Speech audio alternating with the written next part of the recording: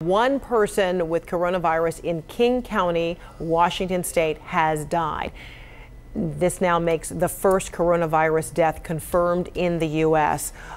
164,000 coronavirus cases in the U.S., and more than 3,000 have now died, surpassing the number of people killed in the September 11th attacks. One of the world's most accomplished innovators took to a public stage 5 years ago, warning about pandemics. It all sounds quite prescient now to hear Bill Gates' advice then. If anything kills over 10 million people in the next few decades, it's most likely to be a highly infectious virus rather than a war. We have invested a huge amount in nuclear deterrence, but we've actually invested very little in a system to stop an epidemic. We're not ready for the next epidemic. The country's largest Native American tribe has also declared a public health emergency over the outbreak. Navajo Nation officials say there have not yet been any confirmed cases on the reservation. President Jonathan Nez says this is a proactive measure to ensure that they are prepared. He also imposed travel restrictions for all members of the government's executive branch. The Navajo Nation has reached more than 100 cases of the virus. Its Department of Health says there are 115 positive cases. 19 of those come from the New Mexico area of the Navajo Nation. Today, President Jonathan Nez announced a curfew from 8 p.m. to 5 a.m. for the entire Navajo Nation. It's set to go into effect tomorrow. Tonight, a Western governor is warning that tribes could be wiped out by the coronavirus pandemic. Here in Arizona, the Navajo Nation has been hit the hardest. Hi, this is Shine. Trying to get everybody to say something here using my phone, but you know, we had some loved ones that passed on in this month, and I'm really sorry. Eugene, Joey. So many years back, I was in the same situation with you guys when your dad passed on. I was there at San Regional with you guys.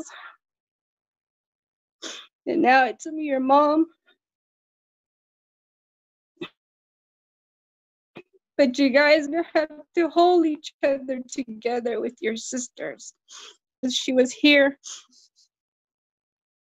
with grandma, but now, no. I don't have anybody now. It's just me here with them.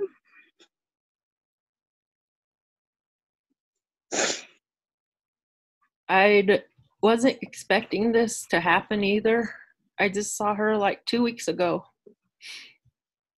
She was always happy and joking around and everything. I was surprised she came by, but I didn't think she would get the virus and just be gone just like that. So this virus is pretty serious, and you know, I'm pretty sad to hear it this morning. I remember when she lived in Pueblo. I remember Eugene and Joey being small and Letitia. We used to go over there on weekends because I lived in Cheyenne that time. You guys were little. And your mom and Joe were very very lovable and accepting and caring people that I know. And, you know, they never said anything bad. They always had an open arm. And just to hear this morning, it really broke my heart. And my mom, she always wanted to make sure that we got to know our relatives. Even our distant relatives. She always made it a point for us to know who we're related to. And when we visited, it wasn't just hi and bye.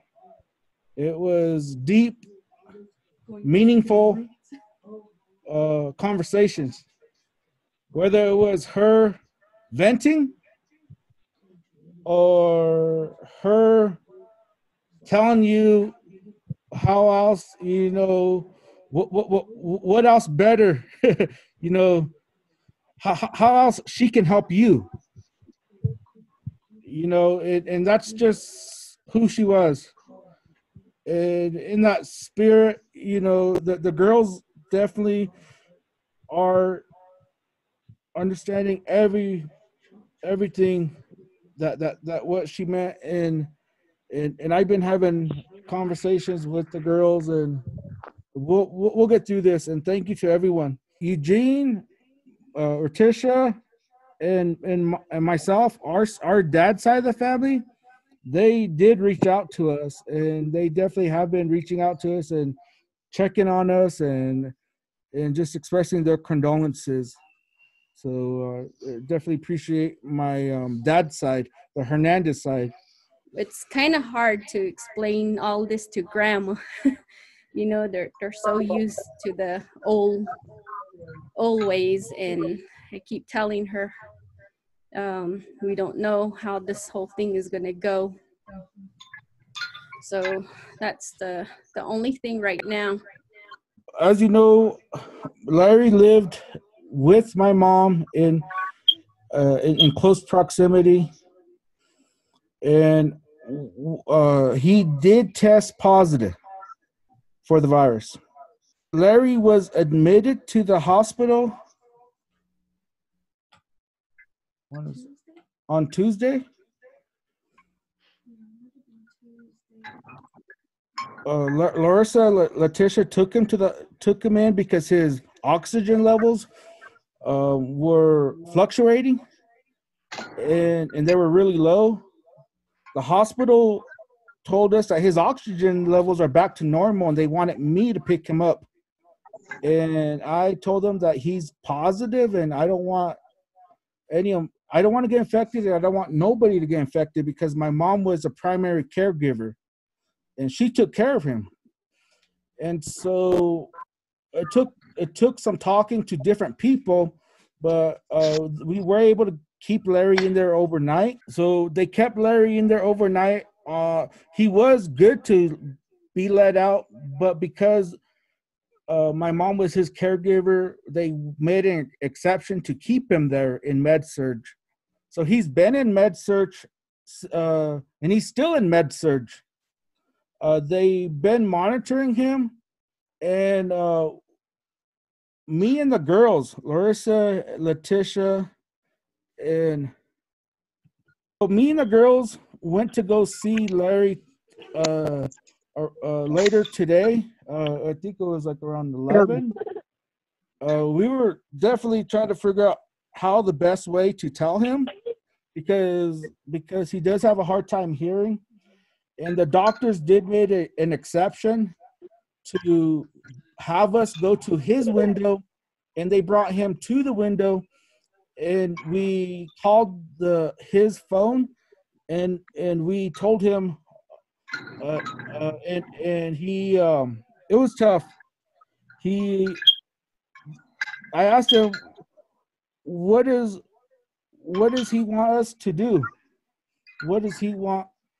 What request does he have? And he told us to bring her home. And so, and he said to bring her back to Shiprock, and he didn't want to talk anymore after that. So he put the phone down. But we definitely told him, and we kept telling him that we're here for him, and to stay strong. So I got a phone call about an hour ago from his doctor, and they did have to give him more he was put on oxygen this morning. So it's the first time they had to get him on oxygen. He told the doctor he's fine, and he's been telling the doctor every day that he's fine. But his medical readings are showing that he needs oxygen, his vitals. And so they put him on oxygen this morning, and I got a call about an hour ago saying that they're more concerned about him, that they have to increase his oxygen. And they said that he has previous surgeries where he had a trach, where he's been intubated already, and they had a conversation with him about the severity about getting intubated again. And they asked him, should something happen, what is his what request? And what he told the doctor is that he doesn't want to get intubated. He doesn't want to go on the machine. And so taking all of his vitals and that's the concerns that the doctors have, they told me that they went ahead and put him on remdesivir, which is a antiviral drug for the COVID-19. And my mom was put on remdesivir 2 days ago. So or was it the day before? Yeah, 2 days ago my mom was put on remdesivir, and so Northern Navajo Medical Center, I guess they're starting to do that now, because I was asking for any type of therapy. I was asking for plasma treatment. I was asking for everything. And I was told at the time that Shiprock doesn't use any of that stuff. Only other hospitals, because it's not proven. So but I'm just glad that they are giving Larry something to fight the virus. And so Larry started receiving remdesivir a couple of hours ago, and we're just hoping that he pulls through. But the doctors, they're just had that conversation with us to be open with us just in case something does happen, because he is a high risk, and he is kind of going into that direction. And as soon as I hear anything, you guys will hear something. But and that's where I sent Larissa Letitia, was to, because I printed out pictures for Larry. So I made copies, and we put them in frames, so he has something to look at, and so they went to go take this to Larry. So we just, that's the update with Larry. Again, I'd like to say thank you to everybody, everyone, family, on both sides of Joey's family, on his dad's side and also on his mom's side. Again, my name is Shine. That's how everybody knows me. And today, first of all, I'd like to tell everybody that this is real. Yes. It's real, everybody. I have to say that, and we're not gonna hide it. We're gonna let everybody know, okay? Oh. My grandma, her brother Jameis, myself, my husband, and my second oldest son, we got tested on Friday. Our results came back today.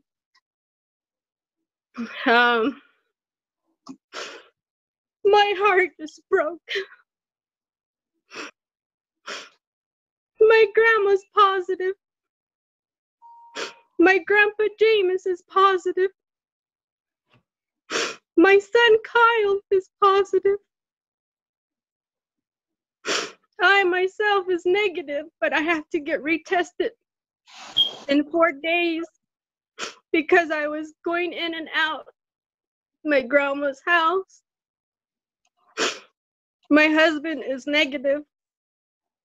I have a 13-year-old son that just got tested about an hour and a half ago.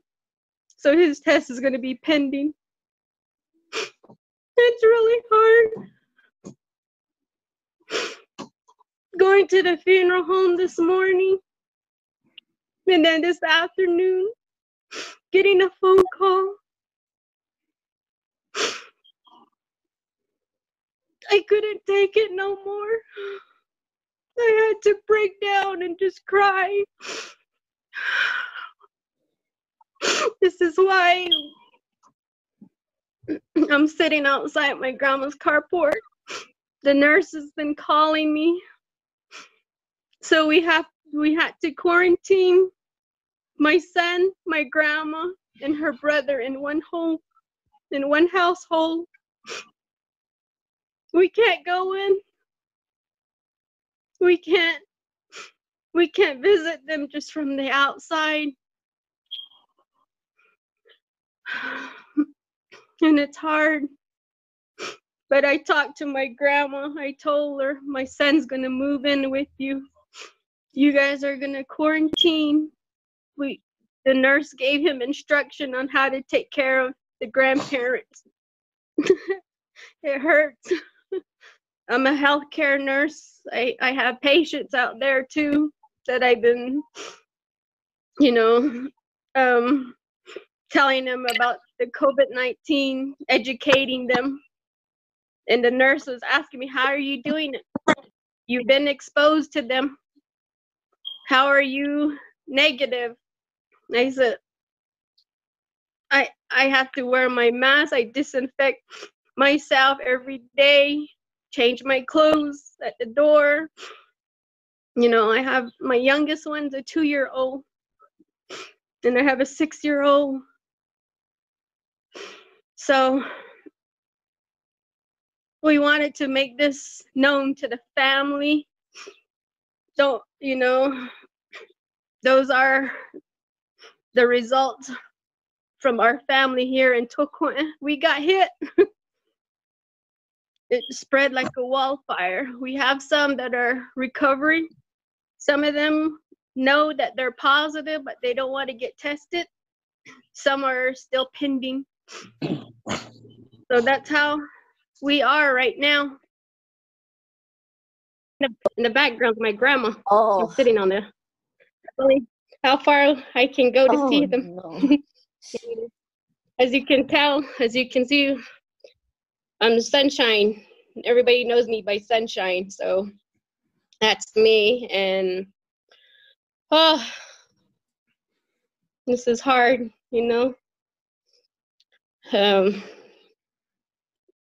As of right now, we have 14 positive cases here in Tocoin, in our community. And all day, I've been getting calls from Northern Navajo Medical Center, nurses calling me. And that's how I got, I don't know how many get lucky to talk to the head CDC doctor of Northern Navajo, and I end up talking with him on the way back. And just, I don't know what they're gonna do. Let me just tell you that. I think they might shut this down. They might set up roadblocks right down here, down the road, turn off to 90/90, because this is a hot spot where I'm told to tell everybody, stay away from Tocoin community, especially right here in this area. And it's very heartbreaking. It's very emotional. I never thought I would be in the midst of it. We would be in the midst of it. Never did. We just don't listen. That's our problem. We say, Shini, wahini hakati, Shini shadetne, wishing tahotetne, you know. We say stuff, we say we don't care. I don't care. It's not us. I don't care if I get sick. You know, I don't care is the thing that we say a lot of times. But when we actually get it and see somebody that we really, really love, then it's a heartbreaking. Our tears run.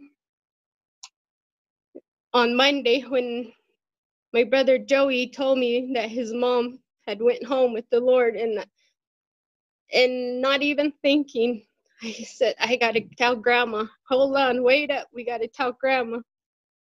Not knowing anything and just coming in and hugging grandma and telling her that her baby had went on, because Rita was 20 days old when my grandma and my grandpa took her in. And so she was like their biological baby, and they raised her up. And, you know, and we were here all day that Monday. My mom came and she was here too. And here, yesterday, we were told the news that my grandma tested positive. And then I got another call. They wanted to talk to my son, and then because he's over 18, so I had to give them the number. They call him. He came around the corner. He says, Mom, I'm positive. And then nurse called again and tried telling, wanting to talk to Jameis, and he was being rebellious and just shutting his phone off on the nurses. And I had to fight my way to get the results, and he was positive. I didn't know what to do. And finally, we got to a conclusion that they told me that they can quarantine together because they're all positive. So that's what we did. Talked to my son, said, you're gonna have to take care of Grandma and Chain there. I'll be your runner.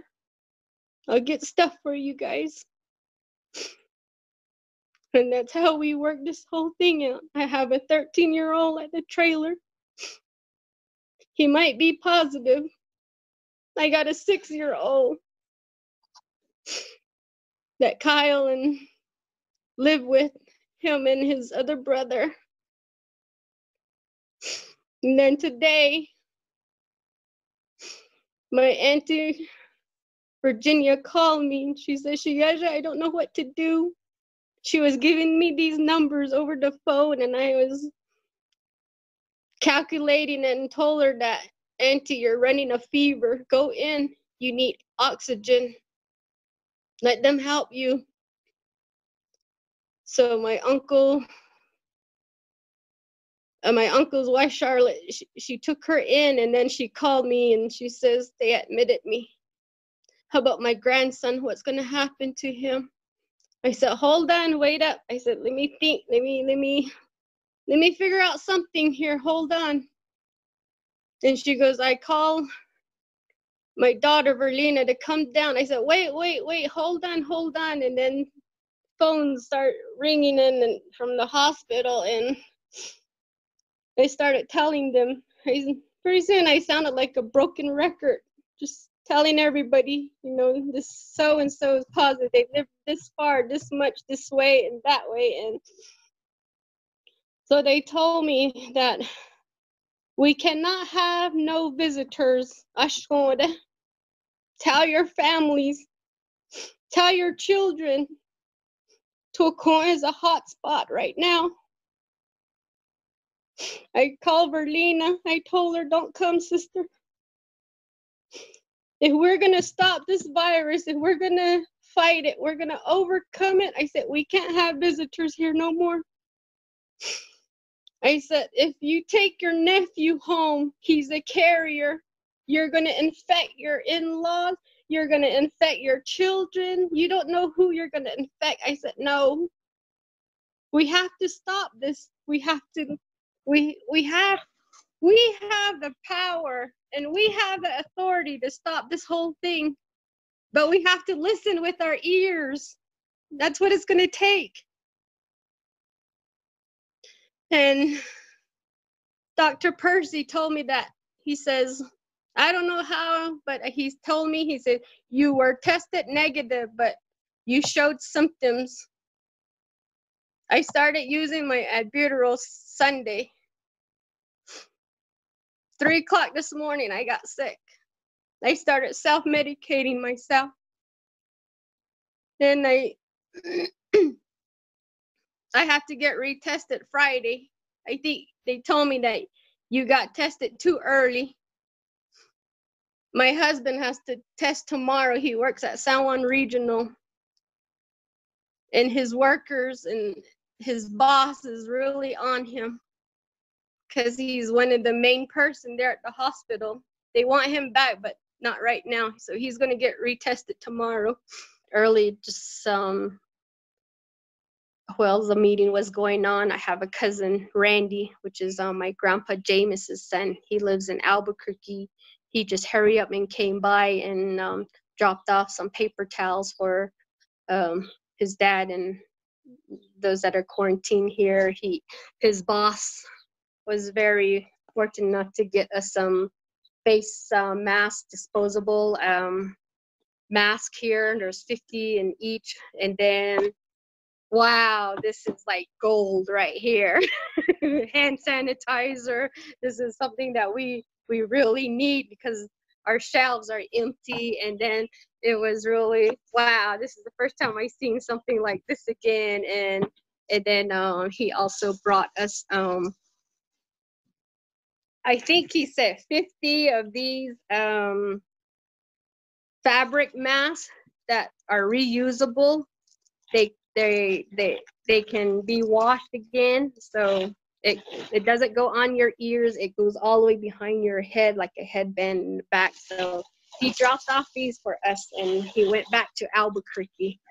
That was really appreciative. And then I have, you know, our shelves here in Farmington, and it's really hard to get by to get stuff. And this is the reason why the virus just spread. You know, we didn't have face masks, we didn't have hand sanitizer, we don't have disinfect spray or wipes and stuff. So I reached out to my brother JR in Oklahoma, and his son, the oldest one. I reached out to him and I asked him that, you know, if they could get something together, cleaning packet together for us, and that I was willing to give him, you know, money and stuff. And he reached out to his friends out there, his co-workers and his drum groups and stuff like that. And he says that, man, sis, I can't believe it.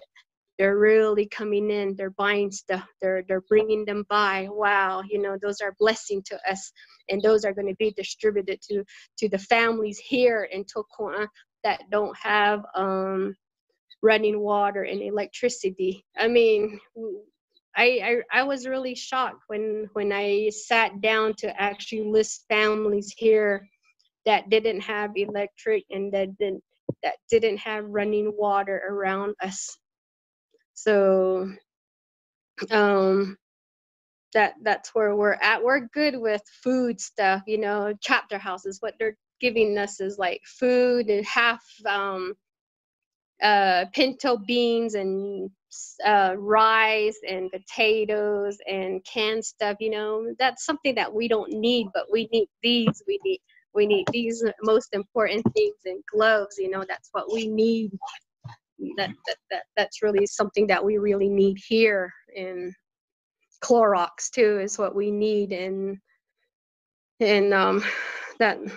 that's mainly what we need. Food wise, we're okay. I tell the boys, you have 7 goats over there. If we go hungry, we'll start attacking one of those goats every day. But you know, so that's what's going on right here in Tocoan community. I feel like I'm on CNN. But yeah, that this is what happened to us. And we're just telling everybody, I'm telling everybody, don't come here. We said, this is the hot spot. We don't want any more. This is safe here, you know, being on Zoom. It's safe for us. yeah, so I don't know if anybody has any questions. Joey, I don't know. Everybody's on mute. Thank you, So, Shine. but thank you